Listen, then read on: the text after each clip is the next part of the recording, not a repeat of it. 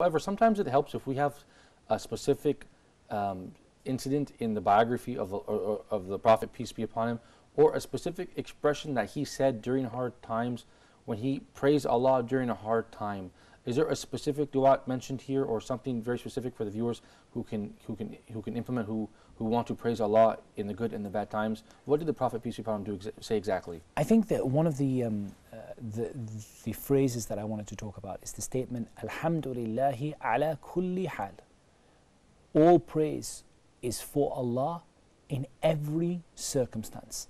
And this indicates or emphasizes that Alhamd, of course, which is what we begin Surah Al-Fatiha with after saying Bismillahir Rahmanir Rahim, Alhamdulillahi Rabbil Alameen, is more general than shukr, than gratitude. Yes, thank you, Shaykh. So it's not like Allah gave me something, okay, and so I should thank Him. Because I'm sorry to interrupt you. Shukr suggests means thank you, meaning you gave me this service. I said thank you. Thank you. It's an exchange. So only you were given something and you showed gratitude for what you were given. Only. And alhamd. And alhamd is more comprehensive than that, because we praise Allah whether He has given us or whether He hasn't given us. SubhanAllah. Wonderful point. Wonderful and point. You know, I think that this phrase, Alhamdulillah ala kulli hal, all praises to Allah in every circumstance, it really emphasizes and drills home that whatever circumstance you're in, you know, whether it is a circumstance of good, whether it's a circumstance of which you perceive to be bad,